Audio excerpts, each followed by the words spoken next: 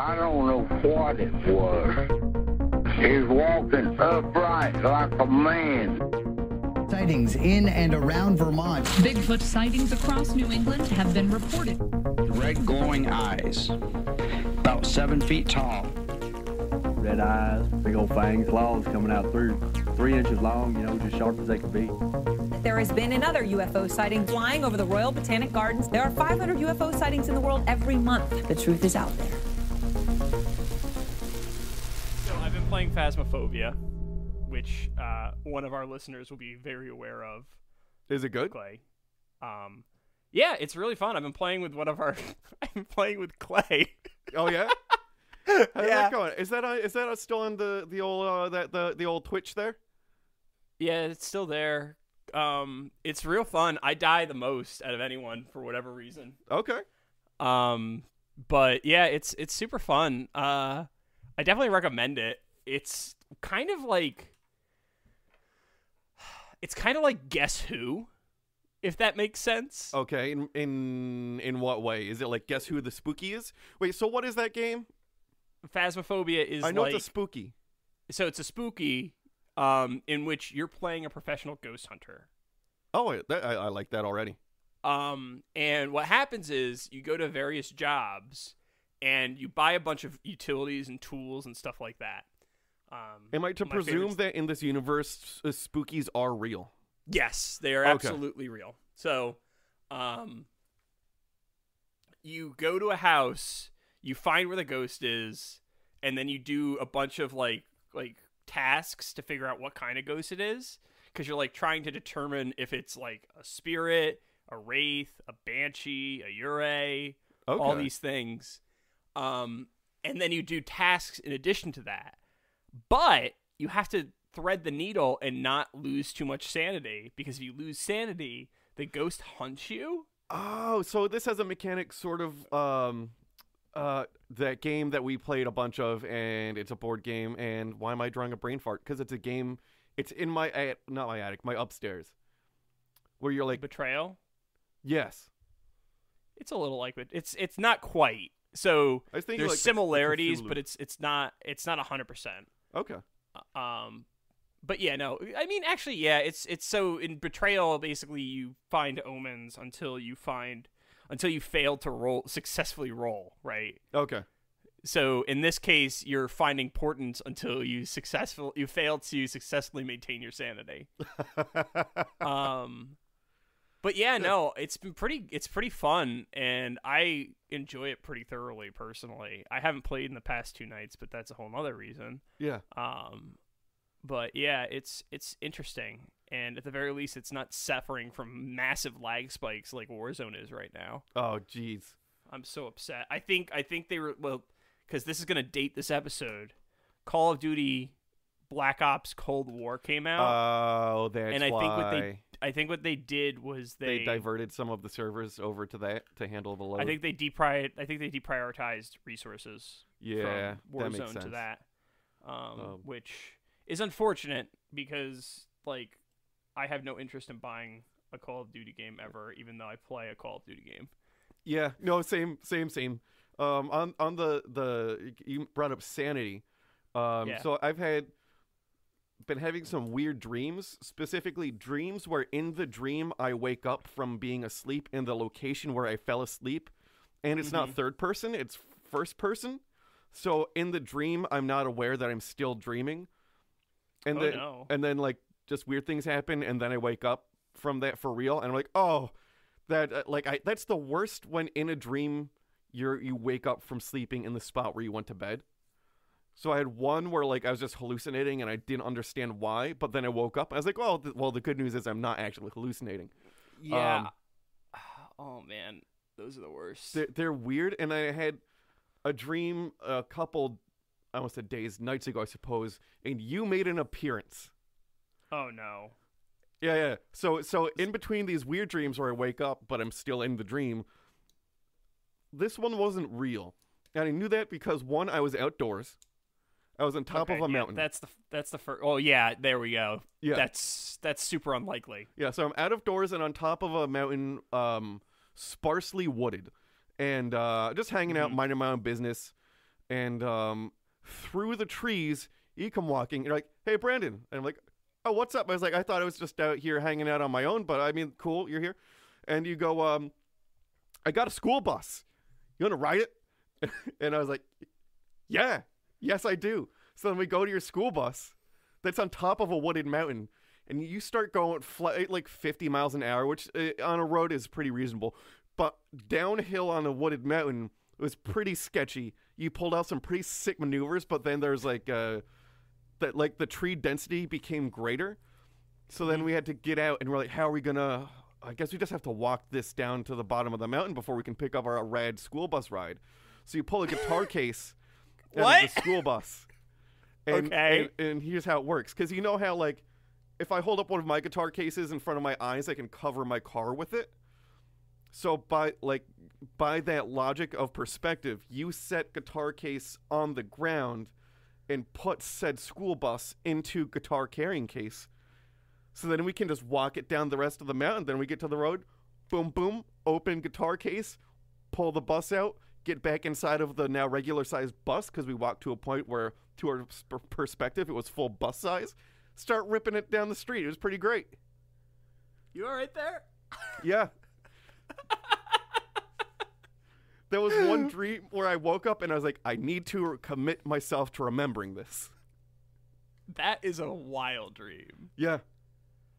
Most of my dreams are like nightmares in which I think I've done something, and then when I wake up, I'm like, "Oh, I did that thing. Wait, did I?" Or, "Wait, why did I do that? Oh my God, what have I done?" That's a delightful dream, though. Yeah, it was pretty great. It was fun the whole time. That is a delightful dream. Yeah. The oh jeez, I wish my dreams were that delightful. Because they either don't exist, or it's whatever. It's a representation of whatever trauma I'm working through that day. Yeah. Oh jeez, that's phenomenal. Yeah. Of course, now I think we went. So what it's reminding me of is the time that we went to the like fire tower in Woodstock like years and years ago. I forget who we went with. Oh yeah, it was you, me, I believe Falco, and there was one other person, and I don't know who it was. They were there, but I remember going there, and I don't even remember why we went there. I think. Place. Was it for geocaching? It might have been. But it no, might have it wasn't. Been for geocaching. It wasn't that. Yeah. Yeah, like weird, because like that was a group of people who don't hike. No. I remember people smoking cigarettes while hiking up a mountain and thinking, this seems counterintuitive. Yeah, absolutely. Yeah.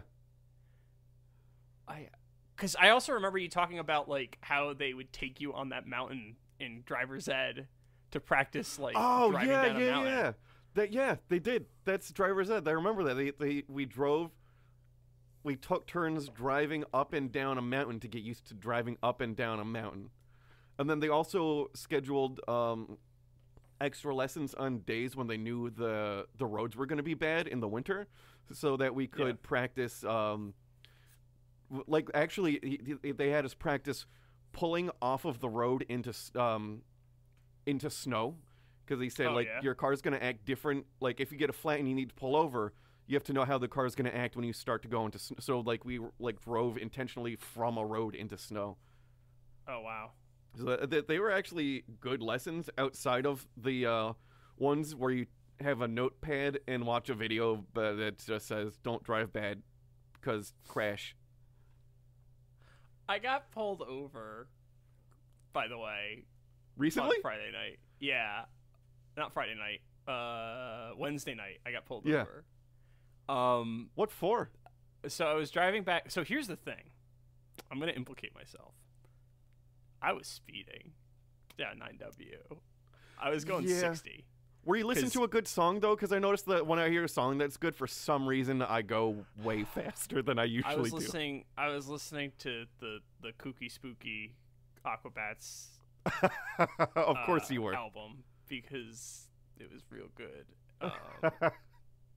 I think it might have been Dangerous Leon was the song I'm listening to, which is my jam. That's a jam right there.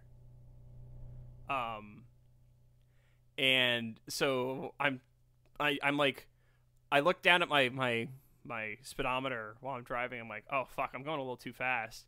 Lights flash on behind me. Like as soon as you noticed. Yeah, I'm like, that sucks. Okay, so I pull over. I'm panicking because I don't know where my registration is because my glove box is a total mess. Mine's on my coffee table. Yeah, that's not great. You should probably put that in your glove box. That'd be a good idea. I mean, I'm a little disappointed because I do stay on it. Like I keep every time I get a new one, I keep on top of it, putting it in the glove box, and no one's ever asked me for it ever any of the times I've been pulled over.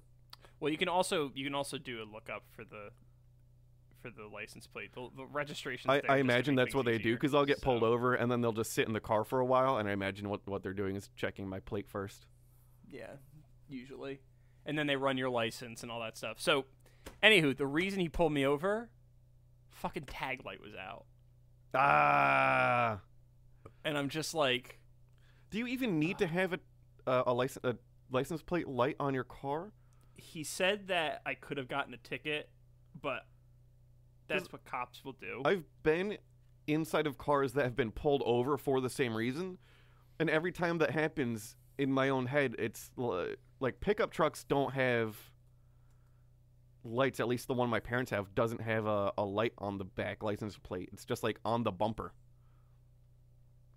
Apparently,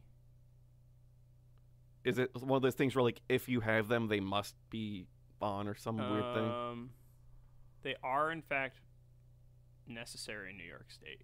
Huh. Okay. Yeah. Oh, I guess I learned something. Yeah. So you do need tag lights, apparently. Yeah, I get pulled over the most for headlights being like having a headlight off or a brake light out. Yeah, well, I'll never forget the moment that we got pulled over in fucking Catskill. Oh, yes. I gotta say, I have definitely benefited from white privilege all the times I've been pulled over because. Oh yeah. I still will never forget the fact that the only person who got intensely questioned was the only black man in the car. Yeah. Yeah. I still remember and him. And who, like, the only person who, like, they asked to see inside of his bags and was asked what he had in his hands, to which he had the best response. Yes. Because my dick. He was holding his dick. I remember when he said that, and I'm just like, oh, dude, I love you, but, like, could you not piss the cops off? Yeah. That car also had like 5 people in it too. It was you, him, maybe Nick, and I think one other person. Yeah. No, it's probably 4 but it still, I was just like, oh, I'm going to get, like, they're going to get me like on some stupid fucking thing. I love that response. And by that point in time, by the way, I believe, like, we're used to people asking to look in our bags because we would play collectible card games late at night. So it wouldn't be weird to, like, at, like, midnight be on a street corner with backpacks trading cards, which to a cop looks a lot like a group of kids standing on a corner making hand-to-hand transactions. So they're going to be like, let's take a look. I mean, honestly, they were kind of drug deals. In a sort of way. In a sort of way, yes. In a sort of way, it was a drug deal. So, you know. Yeah. But the, And on then the subject of magic. Yes. Oh my God, Super Troopers. Yeah. Yeah, they Super Trooped us. Yeah, they like yelled for you to put your car in drive 3 times before speeding off. And like spinning around. I'm just like, are we going to get pulled over again? Because like. Where they just keep saying meow. Because it would have been less surprising if they had actually looped back around and like. Well, they did loop back around. Well, and then pulled you over. Yeah. I thought I like had not turned my turn signal on or something like that because it was after we were doing a turn. So I'm like, what the fuck did I do wrong? Because like, I was like, I followed the rules of the road, and then they were like really super critical of us and like, why aren't you on the throughway? And it's like, well, this is the way that I know to go, and da da da da da. And it was just like, this is super interesting talk about the time I got pulled over. Can I just say that's not? I don't like that they do that. Because I get pulled over, like, so where are you going? And I have my preferred roads to drive because I don't like traffic, or I'll limit the number of left-hand turns I have to make. So I've been pulled over multiple times where they're suspicious that I'm doing what I'm actually like trying to go where I'm actually trying to go because I'm not on the road they would have driven. What's up with that, Officer OCD? Well, it's because the war on drugs is a terribly racist institution and really bad for the overall sanctity of humanity. Well, yeah, but also don't mind your business where I'm going. Can you just tell if they say where you're coming from? Can you just say none of your business? If you say that, you can get arrested. Can you? Because it's not like I'm coming from work. Yeah, like but it's 4:30. Where do you think? Where do you think I'm coming from? Work. But like, I mean, for you and me, probably nothing bad would happen. Let's be real, because you and I are the whitest whites. On the way home because I didn't know that here's going to be some very specific things, and we'll get to more relatable things. You know how there's that big old divider in the middle of the road, so you can't. It's a divider. Yeah. There's a school bus stopped. I didn't know you had to stop for a school bus that had the stop sign out if it's on the other side of a divider. Yeah, you technically do, even though it makes no fucking sense. Yeah. So and I was like, yeah, that's why I was like, yeah. He said, you see the bus? I said, yeah. He said, there's the divider. And he goes, yeah, you do. Scram, get out of here, kid. I actually speed a lot on that road, too. And I got pulled over once, and they asked me for my license. And then they said, where you come from? I said, work. And they said, where do you work? And I said where I worked. And then they just handed me back my license and left. Oh, my God. What? Yeah. I was like, that's kind of weird. That is kind of weird. But with that, I think it's time to actually start the episode proper because we're at 17 minutes. Oh, damn. Hey, and my neighbor's generator stopped right in time. Okay, cool. Awesome. I couldn't hear it, by the way, so it picks up a little bit in the episode, and when I can, I try to, like, cancel out that frequency for, like, a section. Okay. So, welcome to Cryptopedia. Some copy I wrote 2 years ago. The monster show about regionally specific problems. Yeah, it's also going to be a regionally specific monster this time, too, so cool. Okay. I'm John. I'm Brandon. And this week's cryptid, yes, and it is a cryptid, was first recorded, according to lore, in 1600 AD. Okay, that answered one of my questions, which was in text or video. Yes. And it also takes place in what many consider New England, but I would also consider New York, because that's who I am, because I'm a New Yorker. What do you think this is? A New York cryptid? Yeah, there's not many.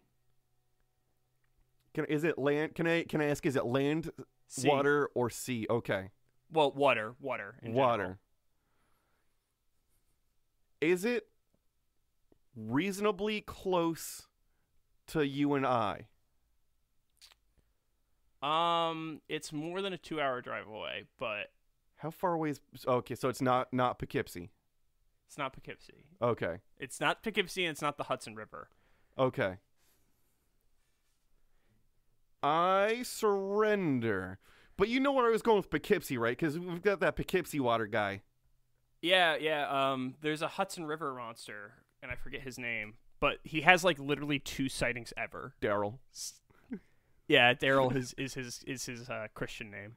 Yeah. So now this week we're going to be covering Champ, the Lake Champlain monster. Is Lake Champlain, does that touch New York? I know that's... Yes, it does. Like, near... good, you have a map. Yeah, it's on the boundary line between New York and Vermont. Okay. I thought it was somewhere, but one of the ones between the Canada and U.S. There's Canada there too. It's just in the corner. Yeah. Yeah. Is Quebec really that close to Vermont? Yes, that's the province of Quebec. Wow. I really should have paid more attention in I almost said geometry class. That'd be weird. I mean, you probably should have paid attention in geometry class as well. Yeah. But I don't know how much it would help you with geology and maps. Geography is the word that I was looking for. By the way. Cartography? Cartography is separate. Cartography is the study of making maps.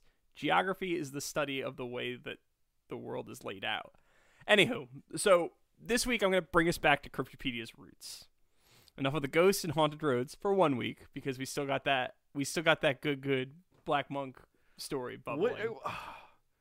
Next episode is going to be a lot of me complaining. I am so over this fucking Black Monk. I feel like you have a very unique outlook on that, because so many people talk so long and care so much about that story. Like, I think the Astonishing Legends series on the Black Monk of Pontefract is like 3 hour-long episodes long, and they're talking about the monk almost exclusively. I also, for the benefit of everyone, I'm starting to just cut out major portions of the book, because they could be more or less copy and pasted from other parts of the book.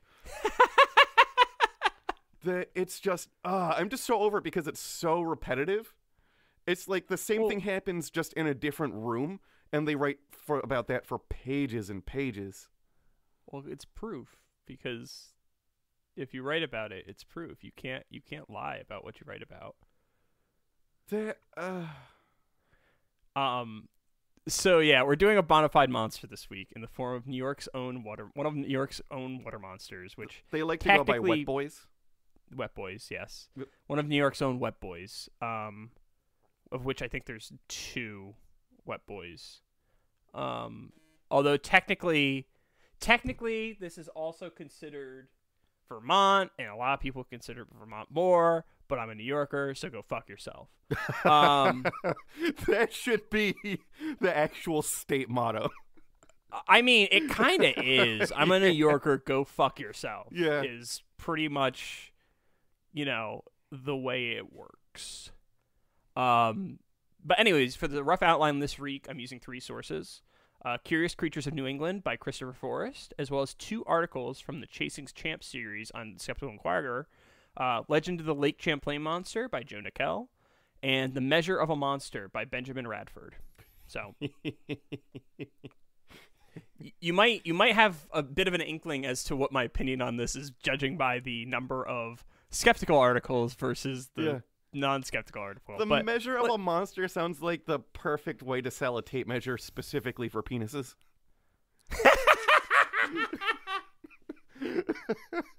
Wow, that's a really bold, that's a really confident human. Yeah. So I was talking to someone, and my new favorite turn of phrase is the confidence of a mediocre white man.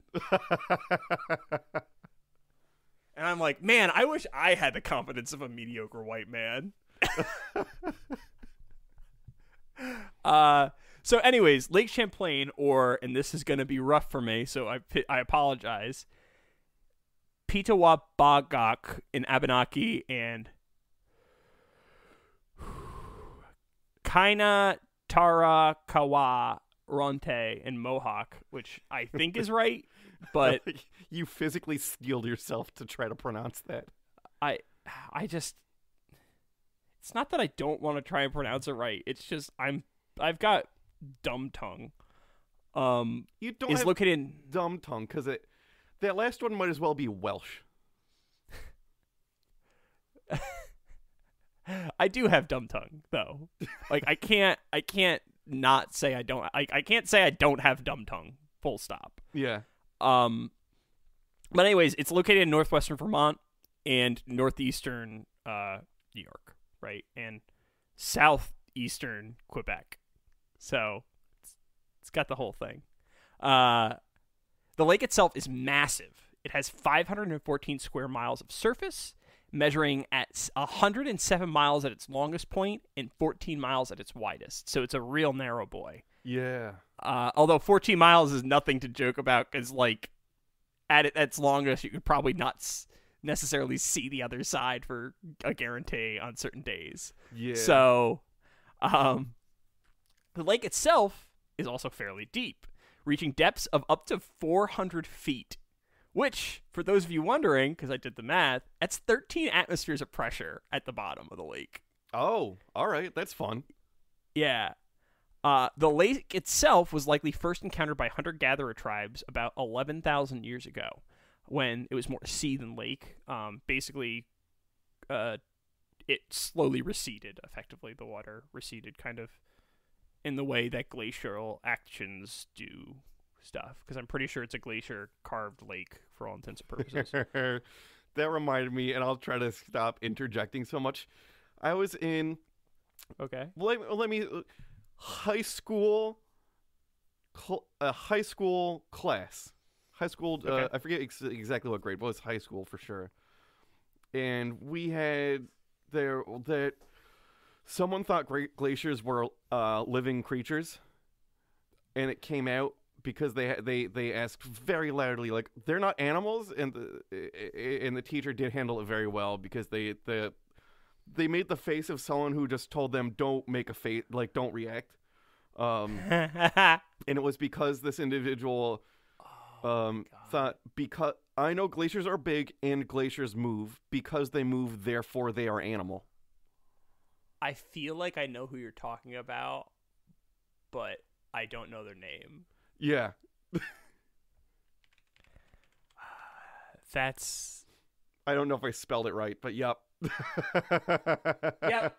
Okay, I was right. Sure. Yep. Okay. Okay, the region would maintain its indigenous names for the following 10,000-ish years until Samuel de Champlain.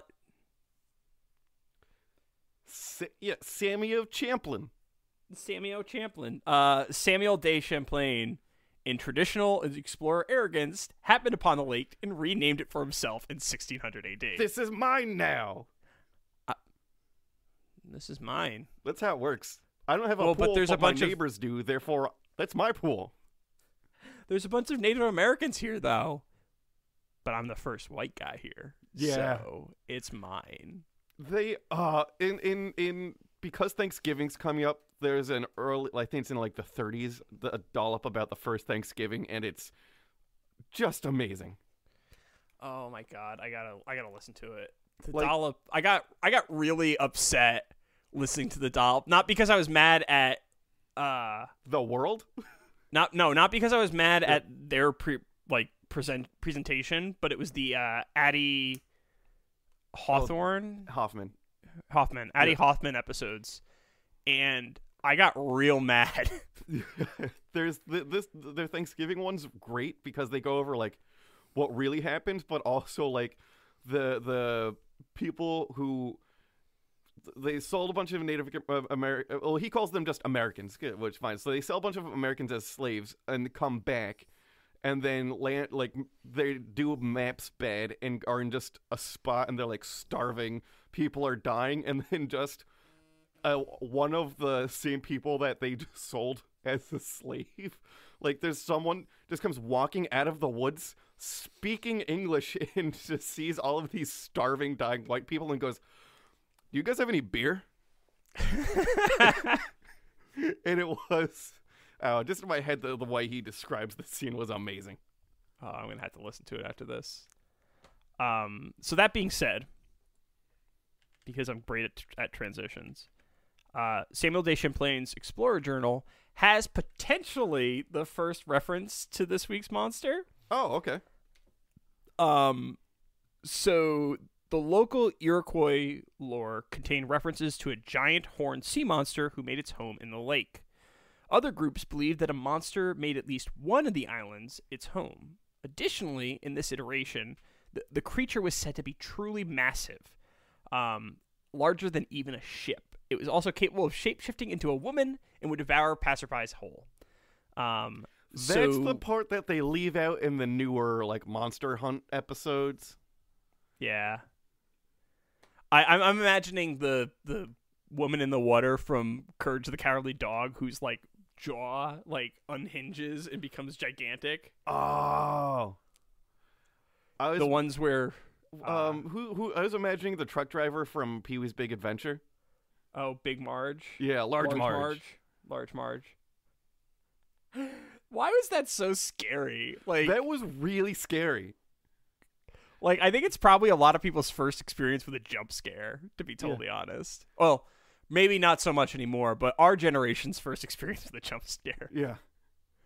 So yeah, this creature was like a man-eater for all intents and purposes. Champlain's account contains a similar legend, and in this iteration, the creature was once again renowned for eating humans whole, and its prodigious size was such that the pouch on its stomach, which apparently it had, because I guess it was a marsupial, was capable of storing a whole ship. Didn't say how big the ship was, so I'm not sure if it was a canoe That's or... crazy. And did you just forget about seahorses? I did. I did just forget about seahorses. How dare you, sir? The men get pregnant. The men get pregnant. That sounds like a weird fetish. It super is. I learned about some fetishes last night from looking at a sex museum online. Was this the one that was shared to the Discord, the penis museum? No, this is a separate one. This is the New York Museum of Sex. And blood play was on there. I'm aware of blood play. The cannibalism, like faux cannibalism's a thing. Which form? The regular size one, or the one where it's like you're being consumed by a giant? Because those are two very. Those are both there. There's vor and auto cannibalism. Auto cannibalism, and a lot of blade play. Anywho, what's it? The New York Museum of Sex. So they also okay. Do they do a virtual tour? I don't know if they do. But so there's so if you go to the Museum of Sex NYC, yes, this is like limited to right now. There's something called Super Funland. What's that? I bet it's great. Open it up and hit play on the video. Wait, what? So is it the website NewYorkNYC.com? Yeah. Wait, what? It's not Museum of Sex NYC? Here. Oh, Super Funland. I see. Yeah. Get teased. Okay. Play. 33 seconds. At 15 seconds, it gets real good. I like it's like some weird, it seems like a Rob Zombie music video almost. It kind of does. I mean, there's enough orgasms to make it sound like a Rob Zombie music video. Yeah. I like there's a mime in there. What's a mime? I guess people might like mimes. It's some sexy stuff. This is actually a journey to the erotic carnival. Yeah, that looks kind of cool. But also, did you see the wall of dildos? The wall of dildos that were getting hand jobs. Yes. Yes. Can I just say that surprisingly very good website and video. No, like everything's super high quality. Well, because it's like a real fucking museum that tries to explore human sexuality, and it's more or less a gallery than anything else because it's examinations of human sexuality. Because you can't. It's more or less you trying to. They do bachelorette parties, by the way. Okay. Nice. So yeah, found out about that, and I don't know why I even brought that up. Exhibition. Seahorses. Got it. There it is. So, I don't know how big the pouch was. Like, I don't know if it was storing canoes or if it was storing, like, clipper ships or rowboats or what. But still, regardless, that's fairly large. It is said that the creature would capture humans and store them in the pouch for later. this proto-champ would also eat birds that landed on its head with a beak. So it was a thing. Now, there is some dispute over whether or not Champlain saw Champ himself, although Creatures of New England reports the following clarifier was specified by Champlain. What makes me believe what they say is, in fact, that all the natives in general feared it and told such strange things about it that if I were to record all they say, Champ would be regarded as a myth. Now, Brandon. Yes. What sounds suspicious about that sentence I just told you? You're kind of pruning things to try to it's got like selected, like he's selectively choosing what to record to make it seem more viable. Well, so here's what I think. I try to cross-examine that quote and look for it, because it's from a book it's from a journal by Samuel de Champlain. It's probably like going to be indexed somewhere. Couldn't find that quote exactly anywhere. What? Yeah. So also the other thing too is Champlain calls the monster Champ in that quote. And I don't know if that was coined by the 1600s. I didn't even notice that. Yeah. Oh, okay. So I kind of questioned this quote, and it made me like a little bit questioning of all the testimony in my main source this week. So I switched over to Joe Nickel's article as with him. Yeah. As my main source. So I did come across a quote from Joe Nickel, as I said, yes. Which was pulled from Champlain's account, which is a bit more useful. And actually super useful to my whole hypothesis on this monster in general. So this is a direct quote from his journal. I think it's his like 9th journal or something. It doesn't really matter which one. There is also a great abundance of many species of fish. Among these, there is one called by the natives charosu, which Chasaro, it seems about right, which is of various lengths, but the largest of them, as these tribes have told me, are 8 to 10 feet long. I may have seen some 5 feet long, which were as big as my thigh and had a head as large as my 2 fists, with a snout 2.5 feet long and a double row of very sharp, dangerous teeth.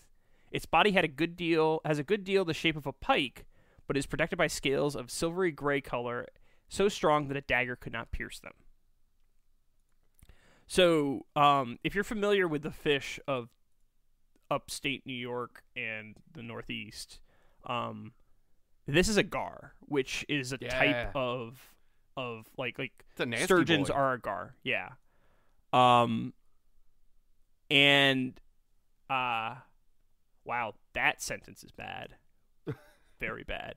But he's basically describing a sturgeon, which, if you've listened to any of our episodes about sea monsters, they tend to be the ones who get saddled with the I'm a sea monster story. They are kind of sea monsters, though. They are. Like, don't get me wrong, they're nightmare creatures, and if I got bumped up by a sturgeon and I was underwater or in the Hudson, I'd be terrified. Oh, yeah. They're not vicious animals, but they're scary because they're huge. You would both be terrified and be at a higher risk rate of cancer. Well, because I'm in the Hudson. Yeah. Yeah. I have swum probably more than is healthy in the Hudson River.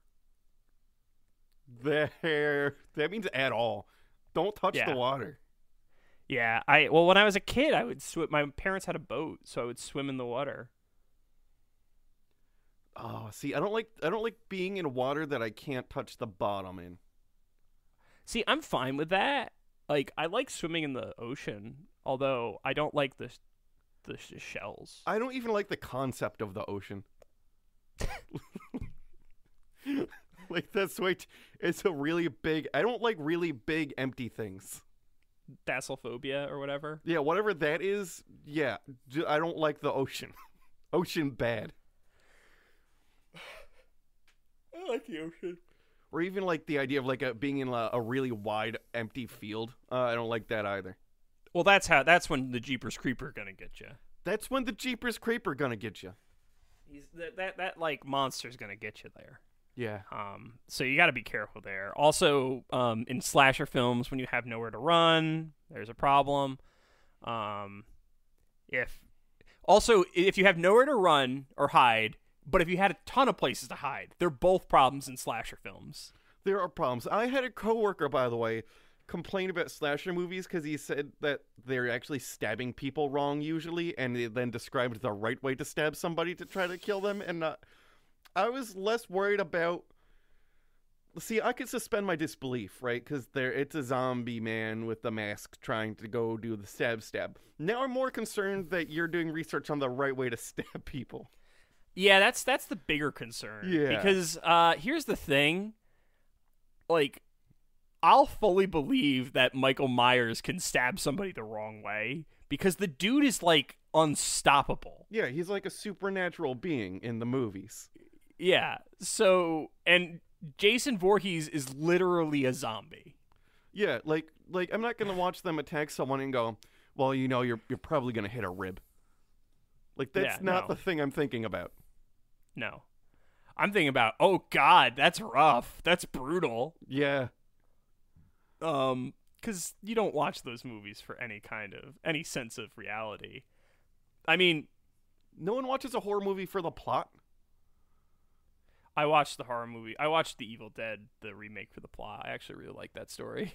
Oh, that's fine. I'll Evil Dead remake was really good. I really love that one. I'll concede that one.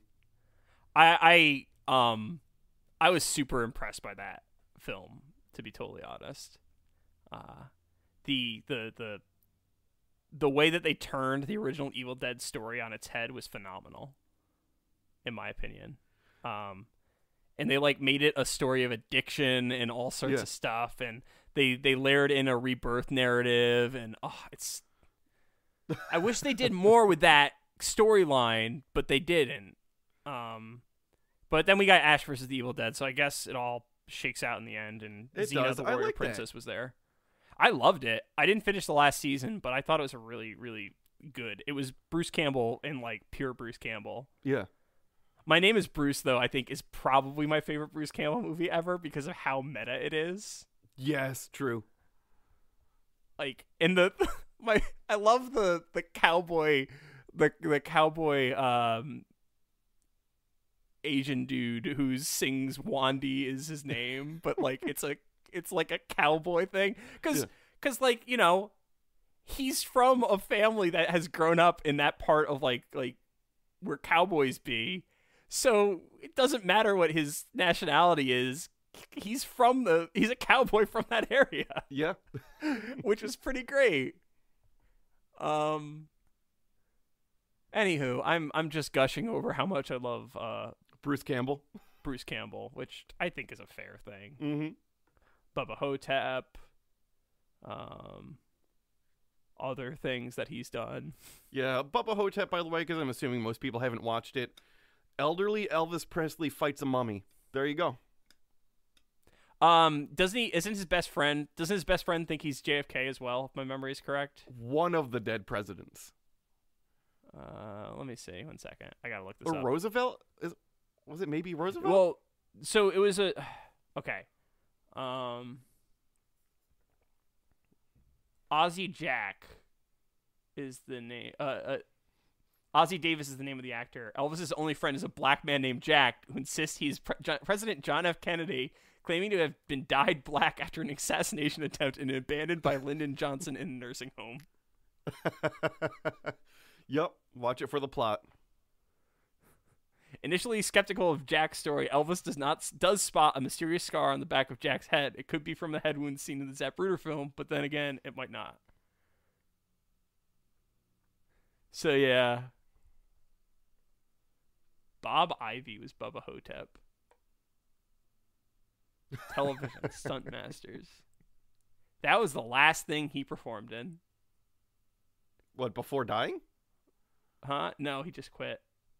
Wait, no, Bruce Campbell was in the movie that... No. I'm talking about the guy who played Bubba Hotep. Oh, gotcha. I was like, no, Bruce Campbell was in that the Wizard of Oz remake.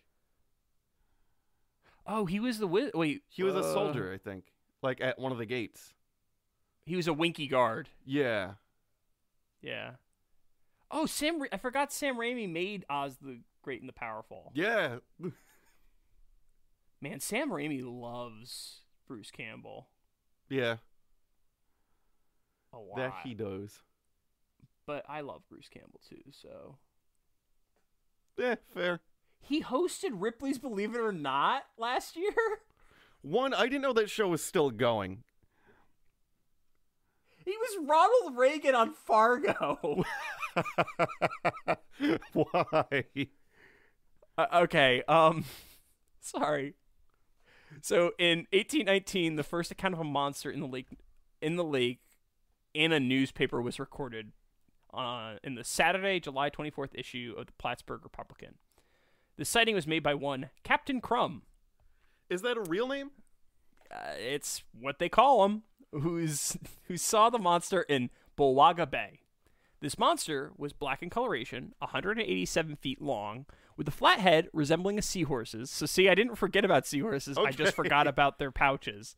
And the head was a whopping 15 feet out of the water, about 200 yards away from the ship. Aw, kitty. Ow, kitty sharp. Kitty are sharp. Kitty sharp.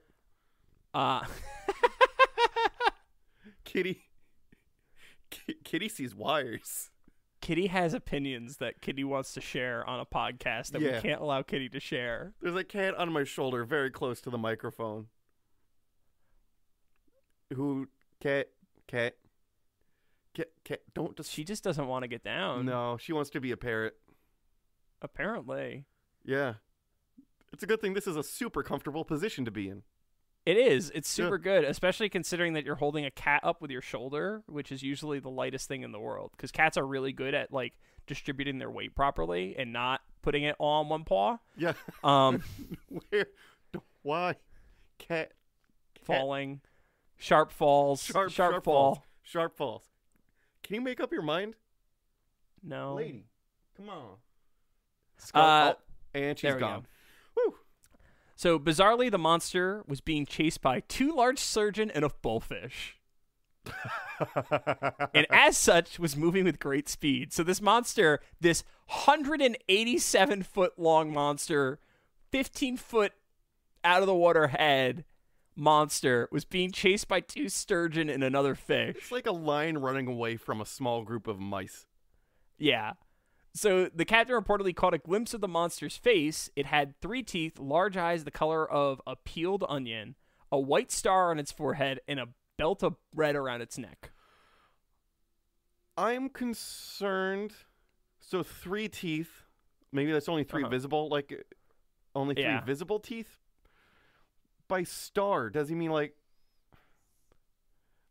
a it might be like star? In the sense it might be like in the sense of a horse's head where they have the thing in the middle. The thing in the middle. It might be something like that. Okay. That would be my guess because I think that's called a star. And it had a bow tie. Yeah, well, basically it had a bow tie. Okay. Yeah. This particular incarnation of the monster would only appear in this one instance. Indicating it was either a possible hoax or joke being played on the readers. I should also note that this is not an unusual trend for descriptions of the lake monster, because nearly every description that follows will have significant differences outside of the serpentine nature of the creature. Oh, like okay. Sizes, colorations, the number of horns it has, the shape of the head, they all are different, basically, after this point. Yeah, I'm sure that's probably pretty similar to the descriptions of any other water-based monster. Oh, absolutely. So, in 1873, another sighting was reported in the New York Times. A group of men had been laying railroad tracks when a strange sound coming from the lake drew their attention. When looking lakeward, the workers saw a large serpent creature emerging from the lake. In fear, the men abandoned their tools. Shortly after the serpent returned to the lake, and the men described it as a scale-covered gray monster with a small, round, flat head with a hood. And now, when I hear a hood, I'm imagining it has like a little red hoodie on. Yeah. But I'm assuming that it's got like a ridge on the top of the hood, on the top of the head, that kind of like looks like a hood. Okay. Kind of like it's like a lizard type thing. Yeah. So, Later that year, a passenger steamship would supposedly collide with the creature, causing it to surface unharmed and leave the boat behind. Accounts would continue to follow a fairly similar pattern, and at one point, famed P.T. Barnum of Barnum and Bailey, well, at the time it was Barnum Brothers, it was Barnum Circus, wow, would offer a whopping $50,000 for the creature's remains, which, this is late 1800s, so that's like a lot of money. Yeah, let's see USD value in 1800s. Make it 1880. 18. Wow, they have it listed by year. Start year is 1880, and the amount was $50,000. Calculate. That would have been $1,276,411.76. So that's a serious sum. Yeah, that's a lot. So as the 20th century dawned, sightings would taper off until 1960, when renewed interest would thrust Champ back into the limelight. So, after all those sightings, like that flap in the 1800s, Harold Patch would be the first to see the creature in its return on May 20th, 1960. In his account, while picnicking, he saw a giant snake-like creature rise up from the water. He sat and watched Champ for nearly half an hour, and described it as having a snake-like appearance with 3 to 4 humps and measuring at least 20 feet in length. The book described the creature as frolicking. How does a water-based thing frolic? So I think it's just more of like a general flowery language. But I like to imagine that it was like, do-do-do-do-do. Yeah. I'm Champ. And it had like a little song. Walter Hard would see Champ 2 years later in 1962 with his wife. He heard a strange noise from the lake and looked over to see a whitish sphere emerge from the water, which he described as the head of Champ. The sphere would appear briefly, then leave his sight, looking almost like a person swimming. I would be remiss to acknowledge that Patch was an editor for Vermont Life and had been collating stories on the monster for some time prior to this sighting. Oh, he's primed. And also, that's not his last name. That's a nickname he got from college. Oh, I also just said Patch was the editor. Hard was the editor. Walter Hard was the editor.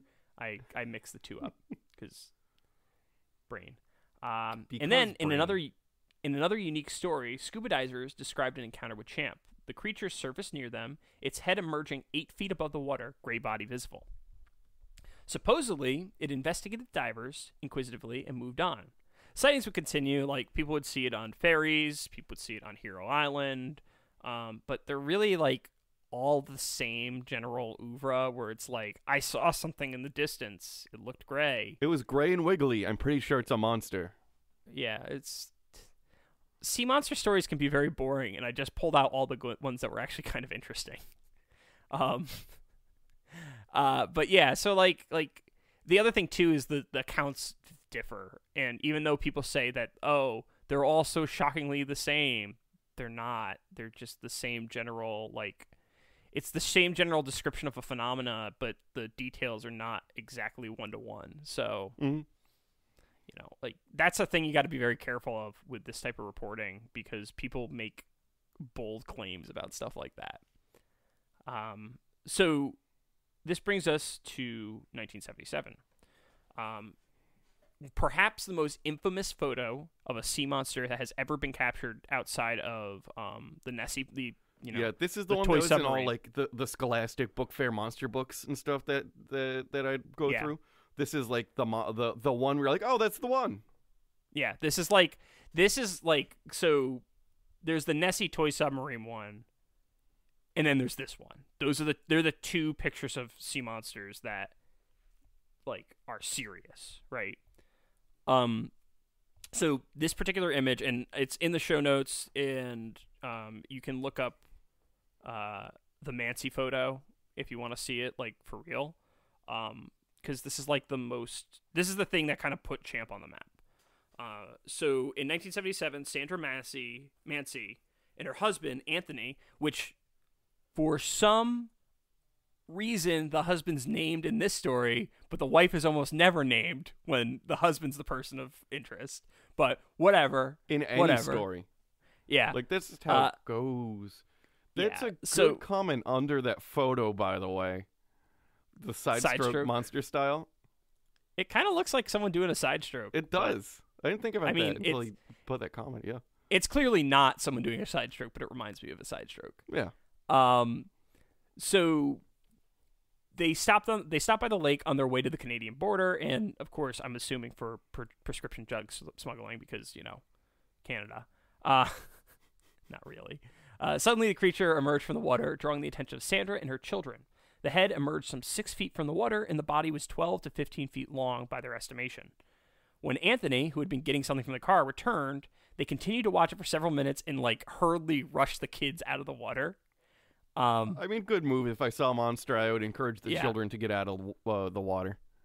Yeah. At this time, Sandra managed to capture the now famous photo before it resubmerged. So, watch it for a few minutes. They see it moving around. She takes a picture. That's it. So, the Mansi photo would become the most credible, important, and frankly visible photo of the lake monster for, like, supporters of the lake monster.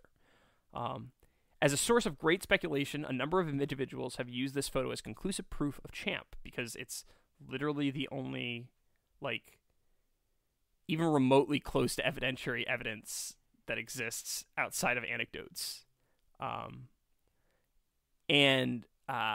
It's, like, constantly cited in books and stories about Champ and all that kind of stuff. Mm-hmm. This photo, however, was the subject of an investigation by Joe Nickel and Benjamin Radford. Okay. Incidentally, their investigation points out several clear knocks on the validity of this photo. Mansi is unable to provide the negative of the photo, other photos from the roll, nor could she remember the exact site of the photo for verification, scale checks, or even water depth checking.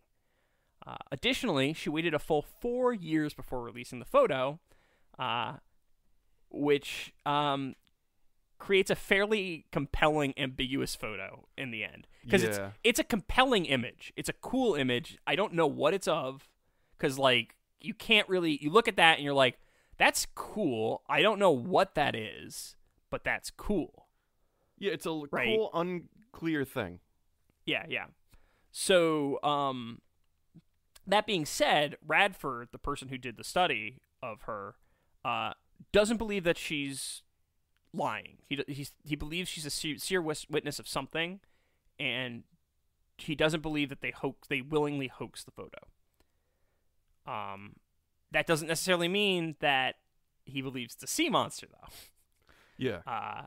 So examination of the photo by locals indicates that the object in the photo may have been, in fact, something placed there by someone, because it appears to sit on a sandbar, which, if you're from the area, you can tell, like where sandbars are just by the surface of the water, which is totally a thing for people who live near water. Oh, like, yeah. You can pick out, like, weird features of acts different. Water. Yeah. It's also been proposed with some experimentation that the photographed object was simply not as big as estimated, nor were the two objects in fact connected. So if you look at that and you actually look at the image, it kind of looks like, so the left part of it, the head bit, looks like it's coming out at a different angle than the right part. And there just happens to be a shadow connecting the two. Yeah. The problem is the quality of the photo leaves much to be desired, so you can't, like... Yeah, because it might as well just be like a goat on a sandbar looking to the right. Yes. It literally could be. Like, with all of it that it is.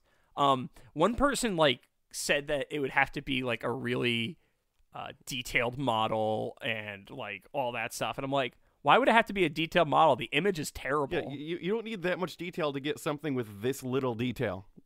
Yeah. It looks a little shiny on the neck, and the rest of it's black. Yeah. So, I kind of lean towards, like, a sturgeon breaching and, like, a rock or something that just appeared because of tide or oh yeah, it something could be like a fish in a rock. Because that's the kind of vibe I'm getting. But there's so many things that it could have been. Like, really, let's could be real. A bird on a rock. Could be so many things. And, like, I also sorry. There goes my voice. I also don't think that Mancy's lying, because they didn't gain anything monetarily. They didn't get any benefit from it or anything like that. And I know you don't need to get monetary benefit to like really benefit from something, but like, I don't know. They're just, it doesn't, there's not a compelling reason for me that they're lying. You know what I mean? Yeah, I mean, if I was, and they may have, after it started getting popular, licensed it. I don't think they did though. So yeah, that's kind of, because that photo's everywhere, so they kind of lost out. Yeah, so I don't think that they hoaxed it. I think they're genuine, but they misinterpreted something, and like it's kind of like looking at something in the sky and trying to judge its size. So looking at something in the water and trying to judge its size is really difficult, because if you don't have common markers to compare it with, because like look at this picture, like you don't know how far out that is based on the image, you don't know how tall that is, you don't know how any of that, you don't know any of that, because there's no common point of reference nearby. Yeah. Well, if you're looking at a thing and there's just a bunch of uniform nothingness around it, you have no idea how large that thing is or its distance from you unless you know the size and distance of a known object to like put next to it. You need something to calibrate your estimations against. Yeah. That's on the same plane as the thing.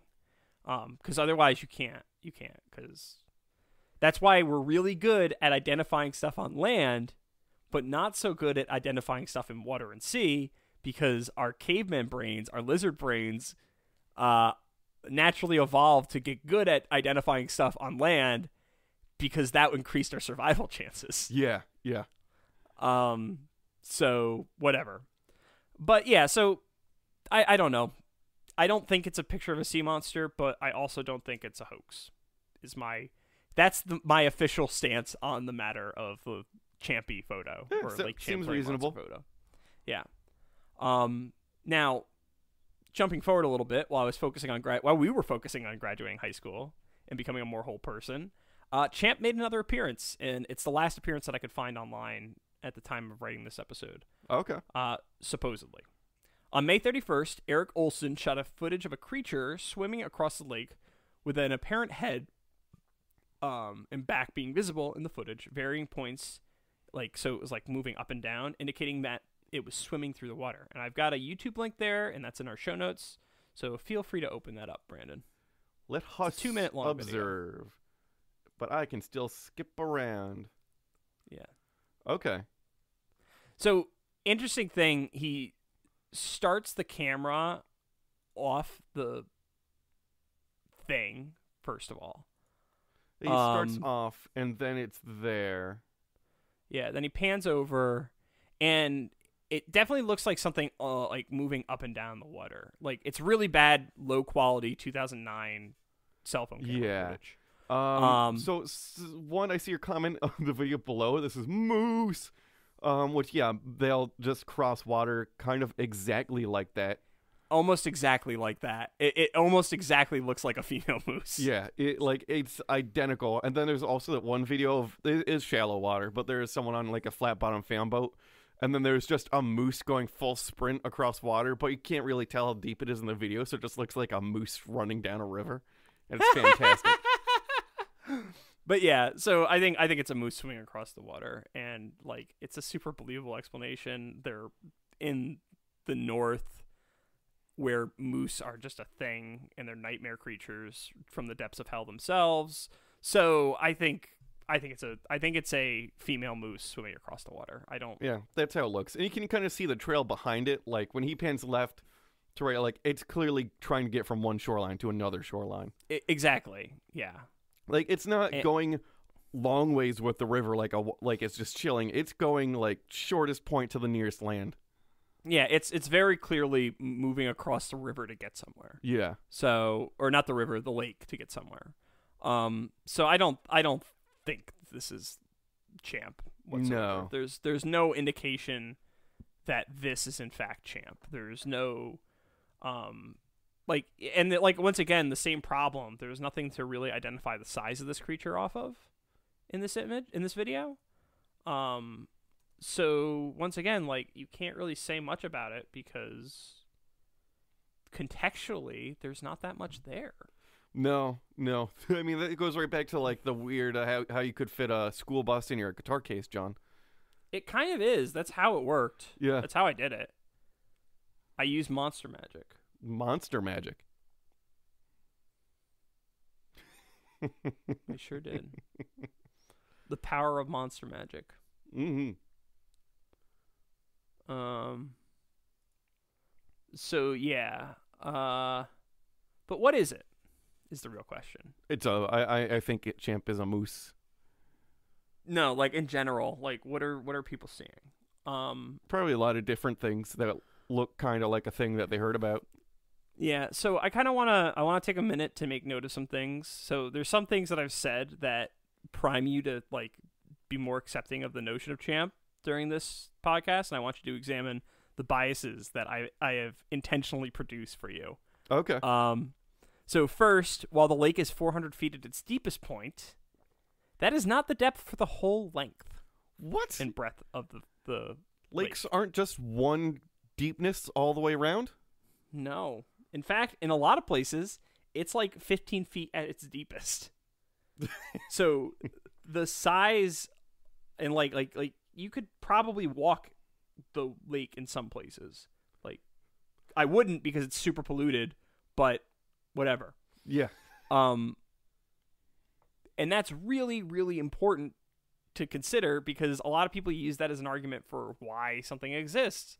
But also consider the fact that at 400 feet depth, like, nothing would be resurfacing if it's moving. Like, there's so few things that would resurface. Yeah, that's kind of the problem with like pressure and water and stuff. Like, after a certain point, like, you're only gonna see. Well, look at the ocean. Like, there's creatures that only live in between certain depths of water because any deeper they'll get crushed, any higher they'll explode. And the ones that don't do that are typically mammals, and they require an obscene amount of food to operate. Yeah, like truly obscene amounts of food. And like, I don't know if the ecology of Lake Champlain would be able to support a sea monster. Let me just be real, without people noticing. And so while technically something could hide in the depths, it's super duper unlikely. Some use the depth to explain the lack of corpses as them falling prey to the immense pressure of the lake's depth. But, like, you're making a lot of, well, but this could be happening. Nope. But the thing is... Nope. Sorry, cat was chewing on a cable. It's okay. But the thing is, like, because it's not all that deep, if a lake monster dies somewhere where it's not that deep, eventually it's going to wash ashore one time. It'll wash ashore one time, and it'll be super weird looking. So let me see if I can do this. Cat, don't you? I'm trying to copy and paste. Cat, I'm trying to copy and paste. So, like, there could be something we would expect to see from... Oh, the blobfish? Yeah, how, like, they look kind of like a weird normal fish, and then it's the difference in water pressure. It's not that pronounced, because it is only 400 feet. But yeah. Still, this is 3,000 feet. Whoops. Yeah. But no, the fact still remains. Like, there's a lot of stuff that would be different and what have you. However, I'm going to push the company line of Cryptopedia for this one. And I'm pretty sure it's a sturgeon or a bunch of sturgeon because they exist in that lake. Absolutely. It's connected to the Hudson. So sturgeon are a thing. And sturgeon by themselves are monsters. So has anyone ever proposed that Champ, because it's connected to the Hudson, could leave the lake? Well, there's a canal. Well, okay, so it could it's like also sneak connected through a to the lock, St. maybe. Lawrence. But that's the whole conceit of Nessie. I didn't see anyone talking about that in that way. Why are you now only now trying to sabotage me, Cat? Because they're almost done. I know. She's just under the desk where all the cables are. Good. But yeah, so the that's usually like the argument for Nessie is it can leave the lock, right? Yeah. But I've literally never seen that in the context of Champ. Like, none of the stuff I saw was like talking about that as a possibility. And I think the reason why is because Lake Champlain's so big versus Loch Ness. Gotcha. And I think people like don't feel the need to explain away Lake Champlain, like something being in Lake Champlain, because they're like, oh, it's just so big because so of its size. Gotcha. We don't need to come up with a theory for like how it survives and all that stuff, and we don't have to come up with a theory for how it has to leave through channels and what have you. Because, like, the other thing, too, is people are like, oh, it was a sea at one point, so maybe some plesiosaurs, yada, yada, yada, But, like, a survivable population of plesiosaurs would be, like, insane. And zoology exists for a reason, people. I know you love cryptozoology, but, like, zoology does work. Like, listen to zoologists. Zoology does work, and if you like the idea of, like, living dinosaurs and stuff like that, look up the coelacanth, which is spelled completely weird. Or meet a chicken. They've fallen from grace, let me tell you. Yeah. But they've got the little like them feets. They do it. They've got them feets. They got them feets. See, I'm picturing chicken nows in the light of like a weird old sad guy at a bar that's just like, I used to be really cool. You know what I found out? Took an arrow to the knee. Yeah. From Skyrim. That's a reference to marriage. How so? It's a Norse. It's like a Scandinavian phrase. Oh, like I took an arrow to the knee. I used to be an adventurer like you. I took an arrow to the. So they're implying marriage is like an arrow to the knee. I used to be an adventurer like you until I got married. Is basically what it means. You don't have to stop being an adventurer. I mean, yeah, I'm married, but yesterday we drank and played video games. So the adventure didn't stop. That doesn't sound like an adventure. That sounds like drinking and playing video games. I mean, it's Old Norse slang for indoors people. Oh wait, no, it's false. Got a new fibbage. It's false. I'm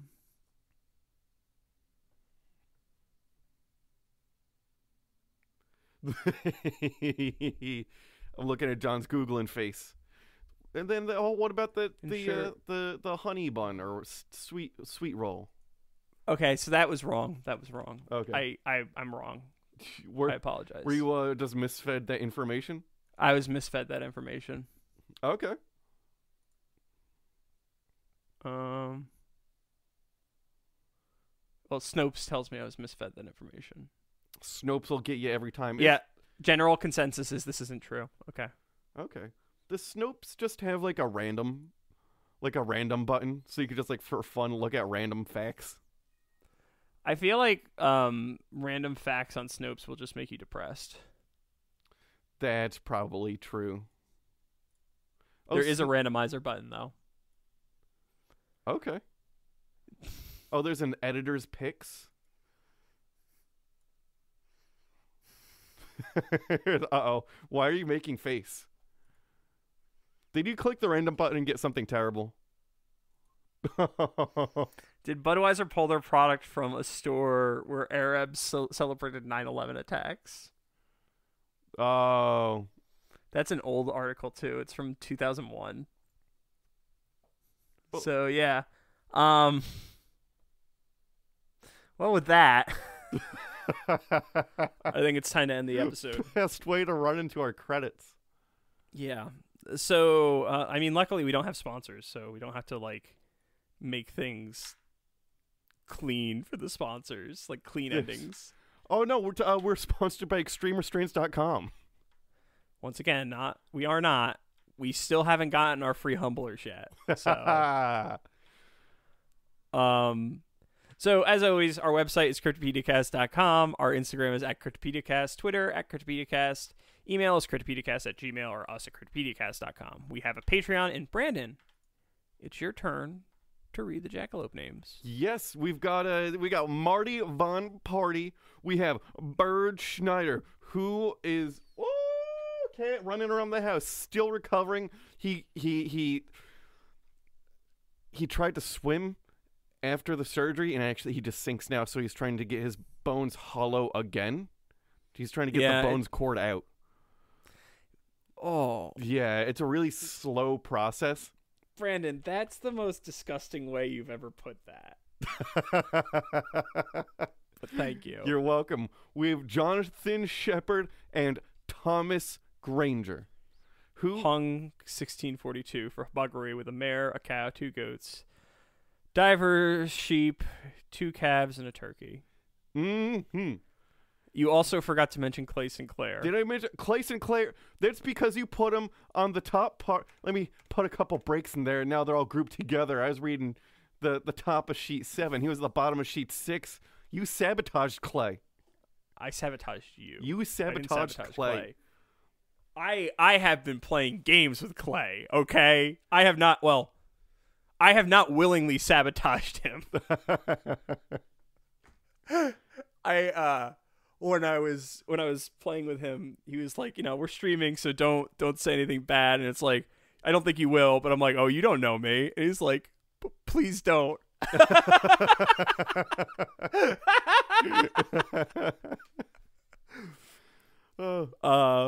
I thought that was funny. We have a Facebook group. Just search for Cryptopediacast. If you enjoy the podcast, be sure to rate, review, subscribe. If you have any monster requests or stories, be sure to send them so we can just promptly ignore them. Yeah. Oh, Facebook group. Also, Lenwood Jerp keeps posting stuff to me, keeping up on the interesting things in between breaks and the such. Yeah, he posts more stuff than I have ever posted in that Facebook group. Yeah, and it's somehow still all relevant stuff. Yeah, like, which is horrifying. To Cryptopedia stuff, which, as someone who's been doing this for 80 episodes now, still hard to find stuff relevant to us. That's fair. You can find me on Instagram at donkey_hands. My website is boyerb.com. My email is brandon at cryptopediacast.com. My Twitter is at cryptobrandon. And there was a sandwich I haven't had for a long time, and I made it for breakfast this morning. And it's going to sound terrible, but try it. Because I usually cook good, but sometimes I like to cook bad. My favorite dinner when nobody else is around. Bush's Original Baked Beans, just still in a can. And that is what you do is you get yourself like a nice 6-inch, it doesn't have to be a baguette, but like a baguette-shaped piece of bread. Toast it, put it on the plate. Get yourself a can of Spam. Cut it long ways, and then throw it on the pan on really high. You don't have to really cook it. You just want to get the edges crispy. No, you gotta get it crispy. That's and then you layer them on the bread. Then you break out the maple syrup. Use the real maple syrup and give a drizzle of syrup onto the Spam. And then while it's still really hot, that's when you put on your mozzarella cheese so the mozzarella gets melty on it, and have that as a sandwich. It sounds like a monstrosity. Actually good. There's your tip. It sounds like you've given me diabetes just listening to it. You've given me both diabetes and heart disease simultaneously. Specifically used the low sodium Spam. Yeah, but low sodium Spam is still high sodium count. I intentionally didn't read the back of the can because I was like, I haven't had Spam in a very long time, and I don't want to feel bad. Oh my god, somebody roasted me so hard because I said I enjoyed Spam, and I'm just like, it's just pork. Yeah, it's just reprocessed the bit of pork. It's pork shoulder. It's pork shoulder that's been processed and put into a cube. And here's the other question for people that knock on Spam so much.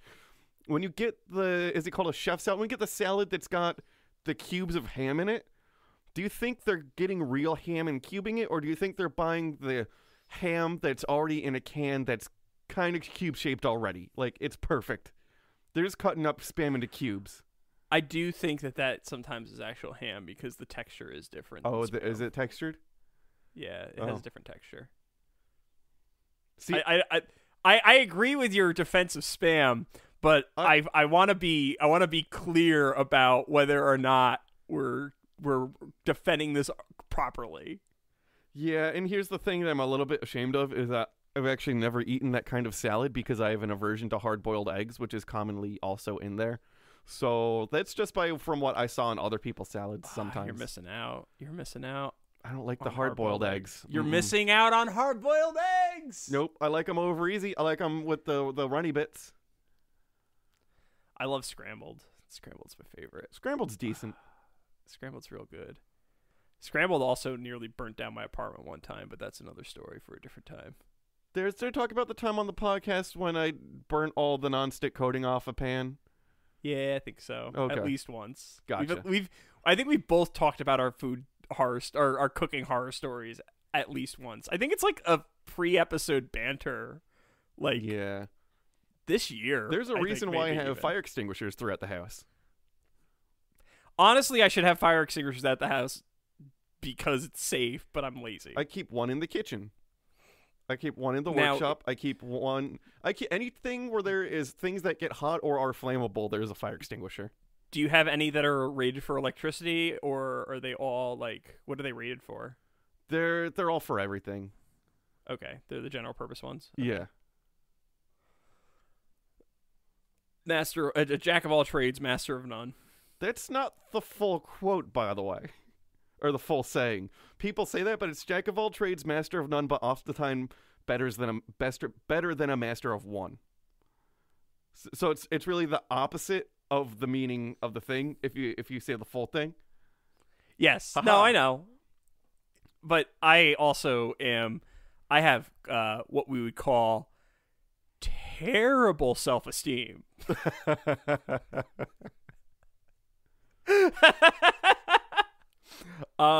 My Instagram is Mew2057. My Twitter is @JFDunham. My website is johndunhamgames.com. And my email is john@cryptopediacast.com. Our art was done by Tom Hill. You could find him on Instagram @ThomasMichaelHill. His website is greatergloryco.com, and his email is tommikehill@gmail.com, who I just saw the other day at Hannaford. Oh, really? We were doing grocery shopping at the same time. And also, how's he doing? He's doing pretty good. He's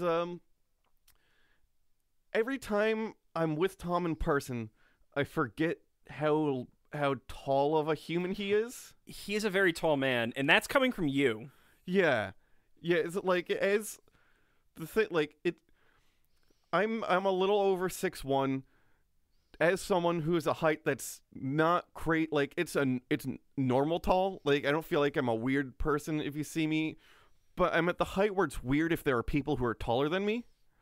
And he's definitely got several inches on me. Oh, he's a tall dude. He's a great dude, but he's a tall dude. Oh yeah, nicest dude in the world. Yeah.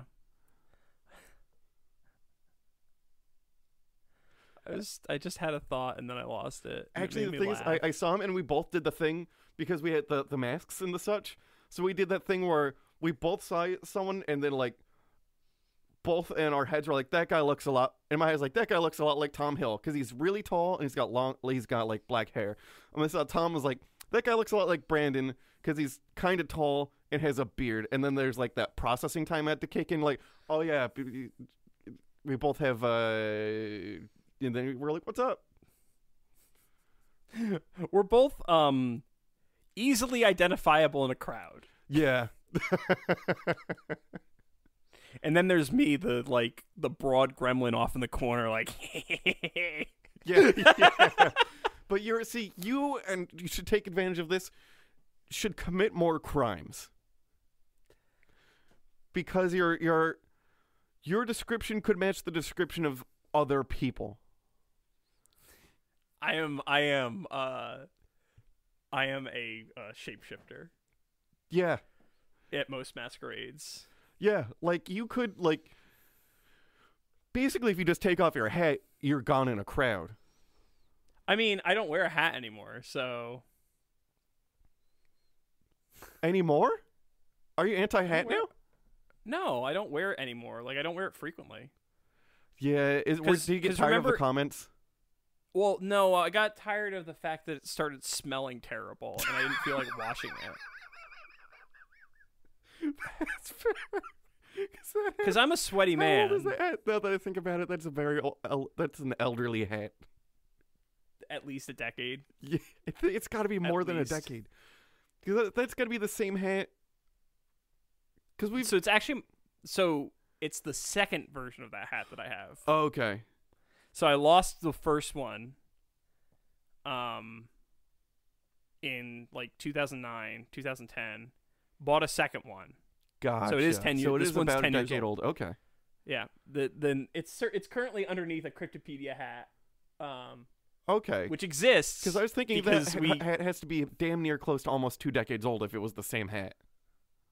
No. It would be a decade. It would be a decade still. Okay. Because I got it in 2009.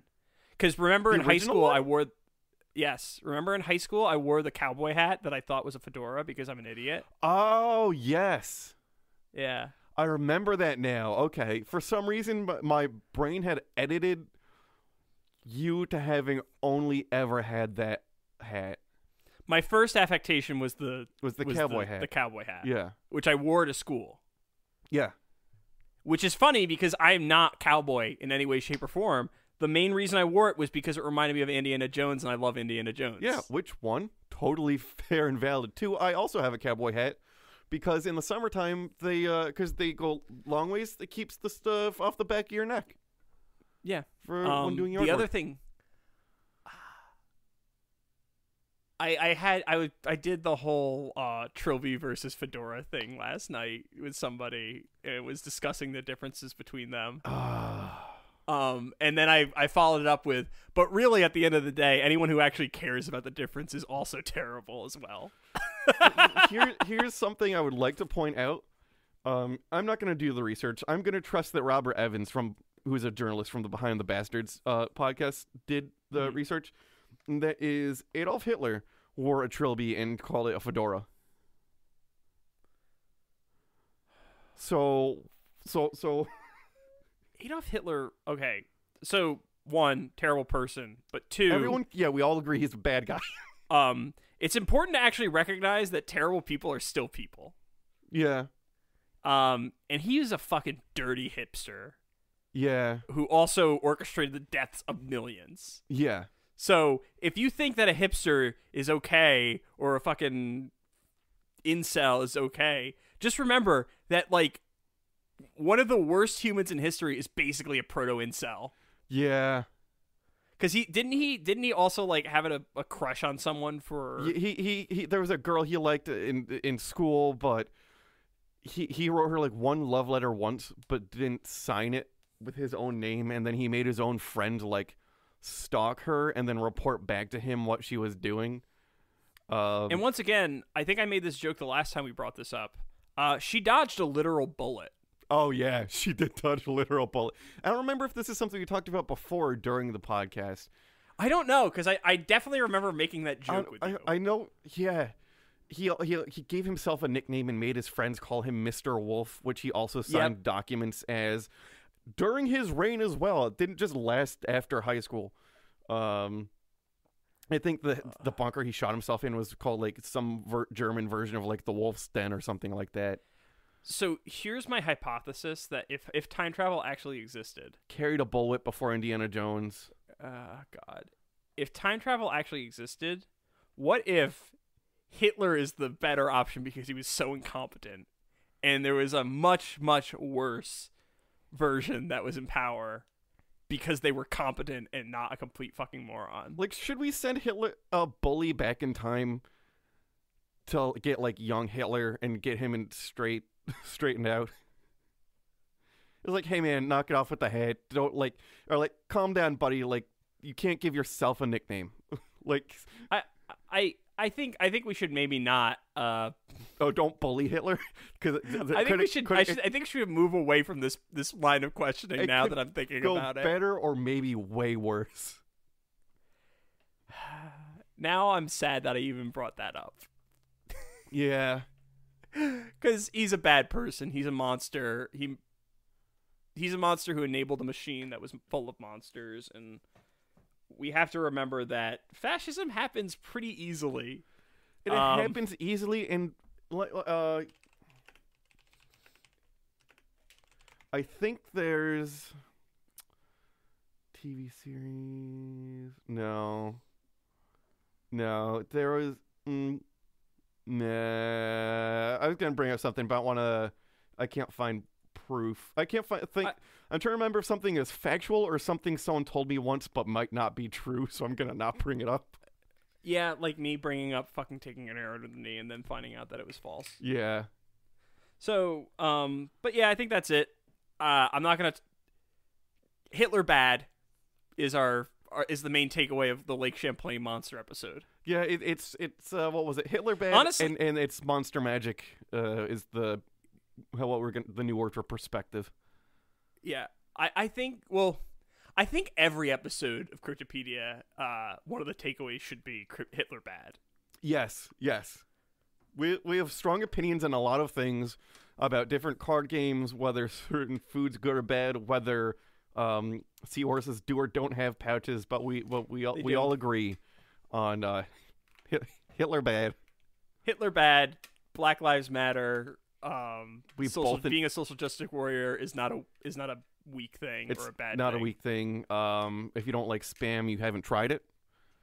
Well, I was going more for just social stances. Oh, like social and moral values. Yeah. Oh, you know, because I'd say I don't think we've ever actually explicitly said it on the podcast. I'd say our stance is more or less progressive. Yeah. Yep. I'd say it leans towards the more progressive side than the less. Yeah. It leans more progressive than the fucking Democratic Party, I can tell you that much for shit sure. Yeah. But, anywho, things are going to get weird. I'm John. I'm Brandon. I did that out of order. Yeah. Weird get gonna things are.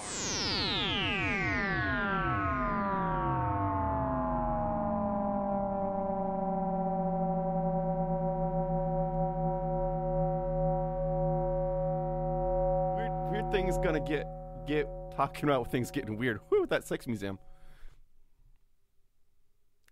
By the way, check it out. The song is literally someone having an orgasm. Oh, I listened to it with sound on. Yeah. Yeah. I'm telling the listeners. Oh, okay. I was on Google Images looking at some stuff.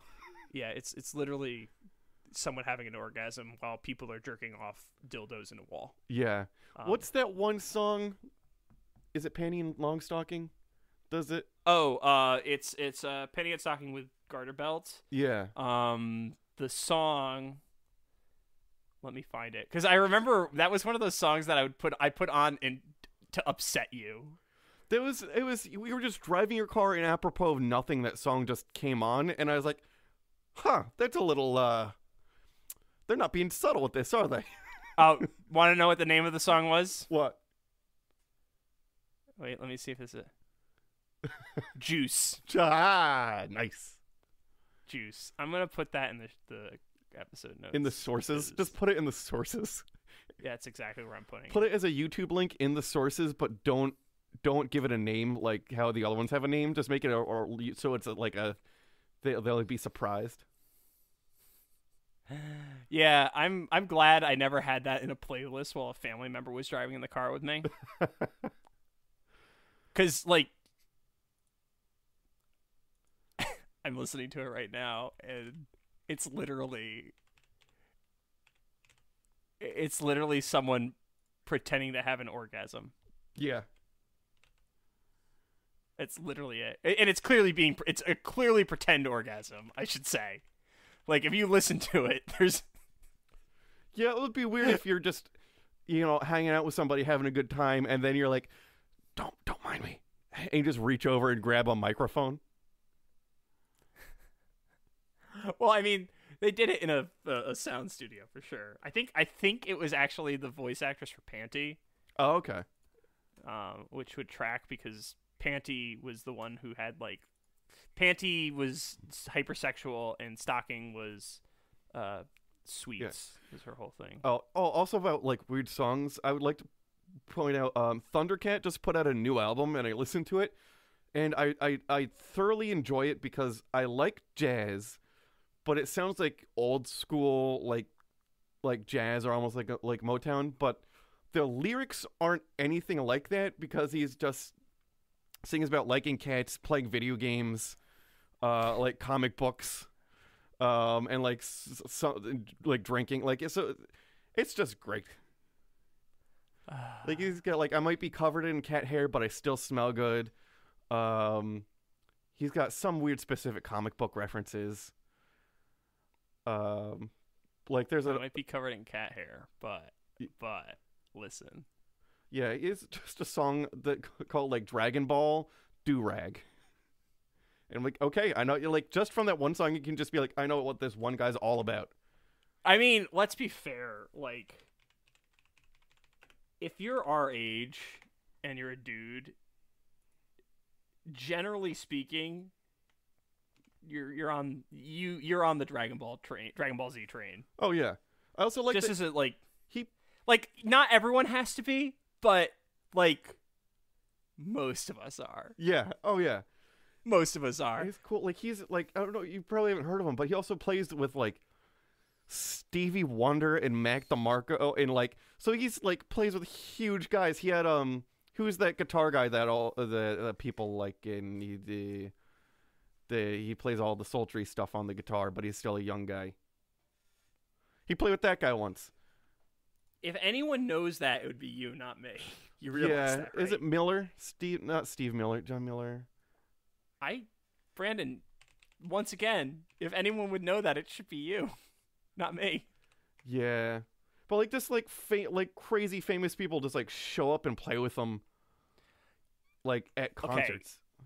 So we're still not done. We still haven't technically ended this episode, I feel like. Have we still okay. Have we ended this episode? I don't know. We said our names. We said things are going to get weird, but not necessarily in the correct order. Do we want to cut all this out, or do we want to just keep it? Because I'm probably just going to keep it because I will force people. John Mayer, that's who it was, by the way. Just like John Mayer shows up and plays music with them. You know what's weird? Weird Al Yankovic has been playing a lot of music with Post Malone lately. Like, a lot. I support that. I like Post Malone.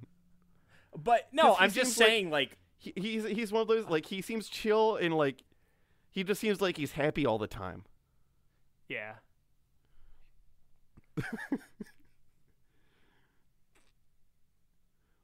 Like, it's just... I kind of love this dude. He's the best. He was just on Hot Ones.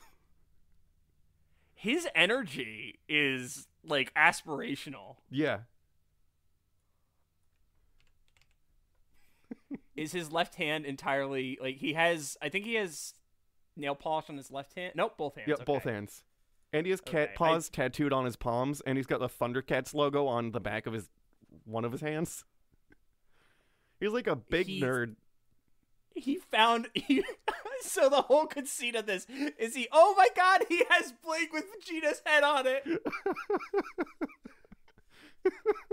This is a whole ass mood. And this is his mood all the time, by the way. Oh no!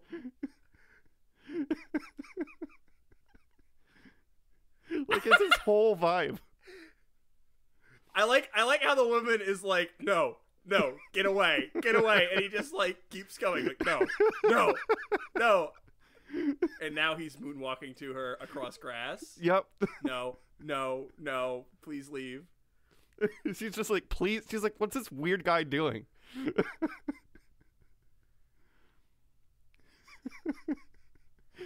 I'm not sure if she's an actress or if he's just going to some random dude. She's got to be like an actress or his girlfriend or something.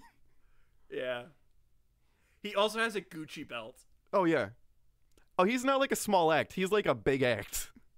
His videos just look like they're shot on home cell phone videos. It's an aesthetic. Yeah. Like a little bit worse than cell phone quality is how all his videos look, but it's great.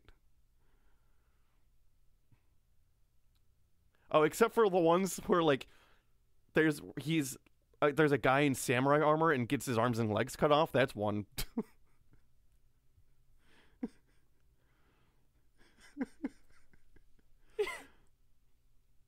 I'm probably going to just leave all this in, and if someone wants to stop listening, they can just stop listening. Let's look at Thundercat Dragon Ball Do-Rag. Oh my god. I'm just watching this whole video, and he just jumped out of a dumpster. Yeah. I just realized his pants have Vegeta on them, and I'm so jealous of those pants. I kind of want those. Mm-hmm. That's not my style even. I'm a jean boy. Oh, he attracted a lady with his Dragon Ball do-rag, and then her friend saved her from him. There's also a lot of just air humping in public. All right. I'm going to stop the recording now.